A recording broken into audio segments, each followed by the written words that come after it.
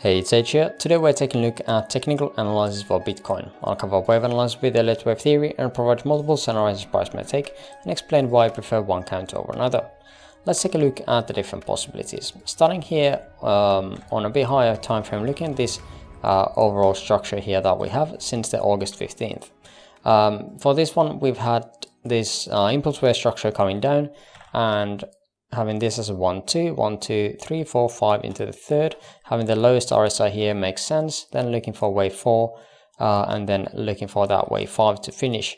At the moment, I don't think wave 5 is finished, although it is of course possible that these are the way that I had them labeled before. But just by the look here, I'm not really expecting this to be over. We have very low here RSI reading, so that's why I'm still looking for one more low here to create some kind of divergence in price. But again, before that we would have to have this wave 4 to take place. However, it's going to be forming. Now wave 2 here was an expanded flat, so we don't need to be expecting anything that could be wasting too much time here on this wave 4. So indeed we could be looking for this as some kind of a zigzag pattern taking place here, looking something like this. We'll see how it turns out. This definitely can morph into something else and more complex as well. As long as it is not a flat pattern, I would be satisfied. Now wave 2 here on this smaller time frame structure was, or definitely has some kind of alteration against this wave 4, so that's fine. Before I had this wave 4 here, and I think I had a wave 5 here, but again we had this low here on RSI, so I feel like I have to be changing the wave 3 here on higher time frame, just to give that some kind of a better look on according to RSI at least. Where this wave 4 could be going is this box I have here. That's the previous wave 4 area.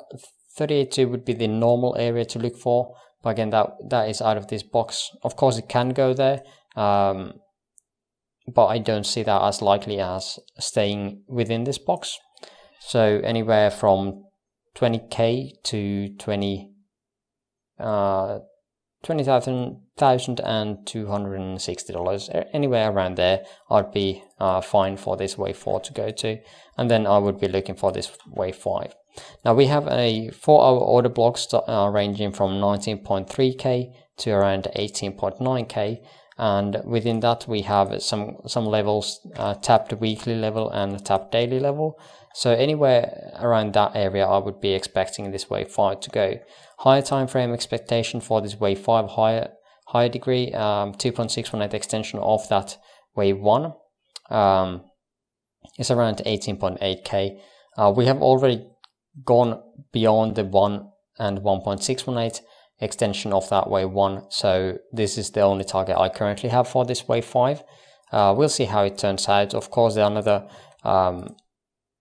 target was this inverse wave inverse wave 4, but again that target has already been hit, as this wave 5 here seems to be extending as well. Generally we don't expect that, as wave 3 here was extended already, so this is a bit harder to read as well. Now something that we could be doing, as we have seen that wave 5 is extending, we could be looking at these targets, oops, not that one, where we have this around 19.47k, which would fit right into the idea of having these current lows taken out and then swooping up price again.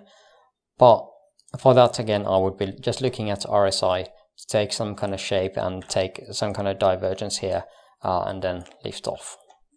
But yeah, that is pretty much everything I wanted to share today. Definitely this order block and these levels around here would be my best area to take long setups here for today or tomorrow. We'll see how it turns out. But yeah, if you made it this far into the video, I would appreciate the likes. Link to my free Discord server in the description below, and yeah, thanks for watching and see you in the next video. Bye bye.